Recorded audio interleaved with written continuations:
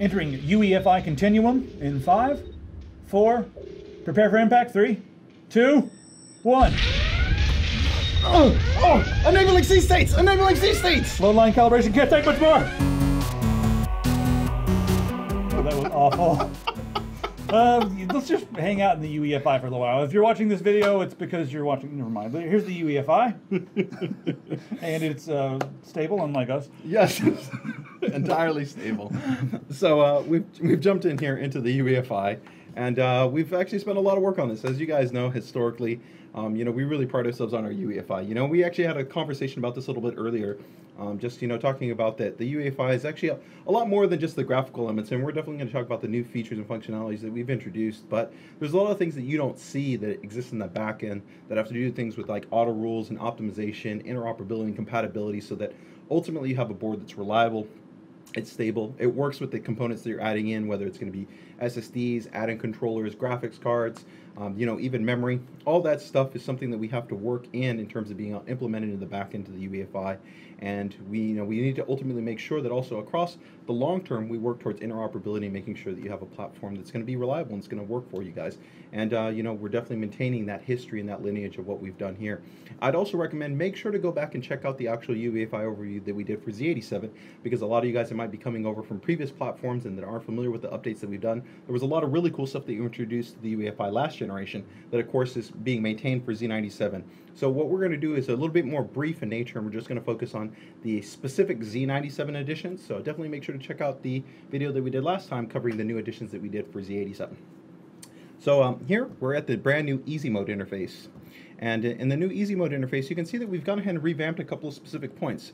First off, here in the lower left-hand corner, you can see that we've got fan profiling that's active.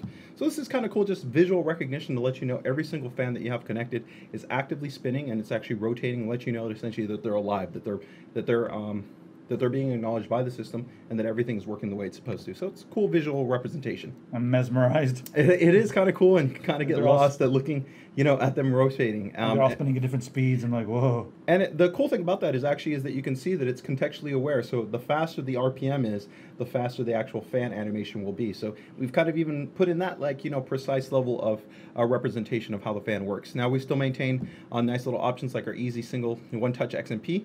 So of course, if you're not using auto tuning, which automatically enables XMP, or the hardware XMP switch, then of course you could just quickly jump in here, select your profile, and you'd be good to go. We've of course got real-time temperature display information, so this is actually going to be a live, real representation of your temperatures. So for you guys when you're first setting up your systems, this is a great way that you can just go ahead and know right off the bat, is my CPU okay? Are the temperatures okay? What's the corresponding voltage? You can of course see memory recognition in terms of not only the vendor, the density, but the frequency. You can then also see full real-time connection status for all your SATA-enabled devices, whether it's going to be an optical drive, SSD, mechanical hard drive. This is a cool new addition where we have single touch RAID enablement. So that means that you can go ahead and enable this and don't have to actually go through the Intel option ROM manager to be able to enable a RAID function. So right there in the easy mode, right? Yeah, so it simplifies the process quite a bit more. And right here, of course, we have the drag and drop boot priority, so you can quickly go ahead and select which devices you boot to. And from here, we of course have one-touch options that are essentially the same as the TPU and the EPU switches. So you can either run here in stock operation, you can shift over into optimal mode, which is going to give you essentially a TPU stage overclock, so about like 4.3 gigahertz, or you can go ahead and switch into the power saving mode, which is the same as that EPU switch, which is the undervolt, you know, for better power consumption, lower load temperature, but doesn't affect performance. So you can actually do quite a bit here from just the initial easy mode screen, and you can also go ahead and now for this generation have full graphical fan tuning. So you can see here we have a representation of each single fan header that we have on the system. Here you're going to have the ability to toggle between PWM or DC mode operation, and if we go ahead and click on the profiles, you can see that actively they'll go ahead and adjust in real time. And if we want, we can go to manual, and when we go to manual, you'll have the adjustment option of being able to go ahead and define a manual fan curve. So you can see right here, we can just go ahead and select all of these in real time. So if we go ahead and select this guy, you can see right here, we've got manual fan curves available to you. Now, how large is this UEFI? As far as the specific size, it's still not entirely full. And the reason why it's still not entirely full is because we still have corresponding microcode updates as well as compatibility updates that we have planned. But it's definitely it's getting on the larger side in terms of all the functionality that we're enabling. But you know, we're doing our best to try to manage the consistency of having this UEFI be consistent across all the Z97 series. So from there, you can see that this is a really big introduction that we've also gone ahead and enabled. So let's just go ahead and exit out because we've got some other cool points to show. So we'll jump into the advanced mode. And in here, you'll see another new addition, which is going to be this persistent hardware monitor screen. So you can see at any stage in the UEFI, if I go over to, the My Favorite tab, which we'll go ahead and touch on in a second, or if we go over to, the monitor or advanced, doesn't matter what section of the UEFI you're in, you're always going to see your frequency, your temperature, your voltages. Here's your memory frequency voltages, the actual capacity of the memory, the density, and then your corresponding PSU voltages. So that's a nice kind of persistent information to consistently see available to you there, right? Now for the My Favorites tab, this has been expanded for this generation. So if you guys remember, we've had My Shortcut, My Favorites. And now for what you're going to be able to do in this generation is you can head over into this and you're going to be able to customize it. So if we head over into the environment, you're going to see that essentially you have your UEFI broken down to you in a full kind of tree structure. So if you want, you can go in and you see I had already AI overclock tuner set in that tab. So I could go ahead and maybe add my core ratio if I wanted to.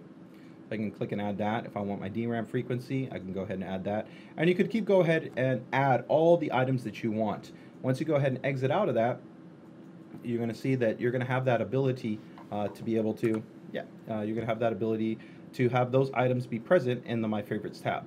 So you can see those are immediately shown to you there. So the great thing about that is you can customize the UEFI in a very specific environment that's really applicable to you. So you don't have to go jump to all the other portions of the UEFI.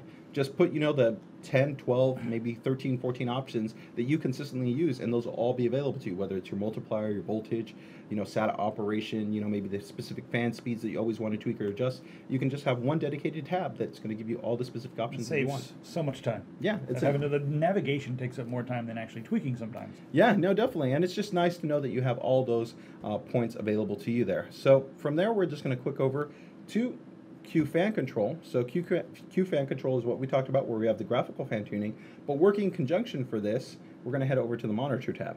So under the monitor tab, sorry guys, my mouse is a little bit sticky here on this guy. You can see that we have a Q fan tuning option. So this is really cool because what we've done here is gone ahead and incorporated the actual auto fan calibration technology that we've had in the auto calibration that's part of Fan Expert 3 in AI Suite. So we can go ahead and select this, and when we select it, it's actually going to give us the ability to do the full fan calibration. So just like in the software. Yeah, and the great benefit to this, though, is historically we've had some people that have said, hey, sometimes the values that you give for the fan operation inside the UEFI are higher than I'd like them to be. I want them to be lower. The problem that we've always had is that sometimes if we give you the lowest values available, you could be defining a value that actually we wouldn't know if the fan would be able to trigger on. Essentially, it might not be able to actually kick on and be active. Right, because some fans can't spin at such a low RPM, they just go off. Correct. And so in that situation, this is really the only way that we can guarantee you actually have the entire range available to you in terms of this tuned result. So once again, just like what we have in Fan Expert 3 within the operating system, now the results that you're going to have available in terms of what you can define are specific to your entire sets of fan. Whether they're going to be DC fans or whether they're going to be PWM fans, it's going to be tuned specifically to your exact environment, and you'll be able to go in there. So once this is finished, we're also going to take a look at some of the new options that we have at being able to define more granular points of control for how you set up your fan tuning. So you can see it's a pretty quick process, and that's actually for pretty much all the fans that we have connected. We've got, of course, the 2 fans for our cooler 1250. We've got a back 120mm fan. We have 2 front 120mm fans, and then we have an additional 120mm fan, which is here towards kind of our storage bay array, which helps to bring in air across our GPU or the centralized portion of our motherboard. So you've got tunnel going through you. Yeah, exactly. We've got more than enough airflow. So we can see right here now it reports to us an update, of course, of our new fan detection RPM limits. Okay, so we're just going to go ahead and head here to the monitor tab, and once we go to the monitor tab, if we go ahead and scroll down, we're going to see right here that, of course, we've got all our fan controls. And if we were just go ahead and select, let's say, chassis fan 1, right? We can go ahead and click in this drop-down tab, and you can see right there we've got DC or PWM. So that's where, like I said, on every single header, you can go ahead and map that. If we go ahead and jump down here to 2, you can see it's already been set to DC mode operation. And we have the actual low limit, and you can see it's already in manual. And for this generation, we've actually added even more granularity. So you have minimum, middle, and maximum fan duty cycle. So you have a huge amount of granularity at how the actual fan responds up. But this isn't even as granular as it gets. Keep in mind that even in the operating system, we allow you to drive the actual fan ramping policy. So even in between actually how fast it ramps, you can control that.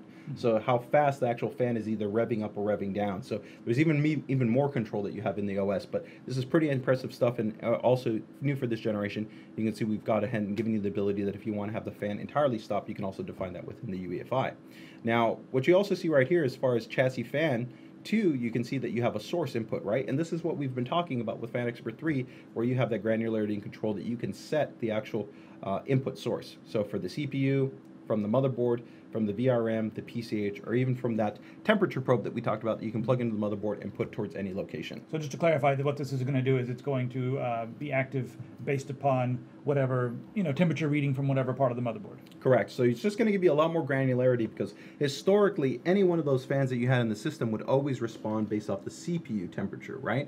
But now we can go ahead and have, let's say, those chassis fans that are blowing air across the central part of the VRM, the lower part of the board, or across our storage array, right? Those can be specifically assigned to, let's say, either the temperature input or maybe the motherboard temperature or the PCH temperature, right? Which makes a lot more sense. So you get to really fine tune the ability to be able to customize how the fans respond and work. And keep in mind, as we talked about in the Sabertooth overview, for the Sabertooth board, you've got 15 inputs. So you have an insane level of control over where you want the fans to be able to respond to. It'll be a huge drop-down list of all the different sources. Correct. And that's applicable for every single header that's on the board. So pretty impressive. Although, keep in mind, of course, for CPU and CPU optional, we restrict you from being able to change that input, because they're pretty much those fan headers should always be applying to the CPU. So it would be pretty much in relation to all the chassis fan headers. So with that, that gives you pretty much a quick overview of some of the new changes that we've made overall. And like I said, make sure to check out the Z87, where we introduced, and I think, over 15 new options like SATA port renaming, quick note, recollection of changes that you made to the UEFI at the end when you actually go to save and exit, and a whole lot of other really cool functions and features. So for you guys that are checking out these new boards, I really feel that you're not only going to get a great foundation in terms of compatibility, performance, interoperability, and stability with the UEFI, which is really important, but also in terms of just core feature set and usability, I really think that's the best-in-class UEFI. It's very slick. Yeah, I mean, pretty cool. It's so slick that makes me angry, because now anyone can do it, and I'm not elite anymore. You're going to always be elite to me, man. All right. If you guys want to see all the other technology that ASUS has added on, I guess not added on, but all their exclusive technology that they've come up with just for Z97, go ahead and click on the screen. It'll take you all the other videos, and you guys can also see all the different platforms. Get an overview. That's what it's all about. Get a little bit of an education. So we'll see you in those other videos.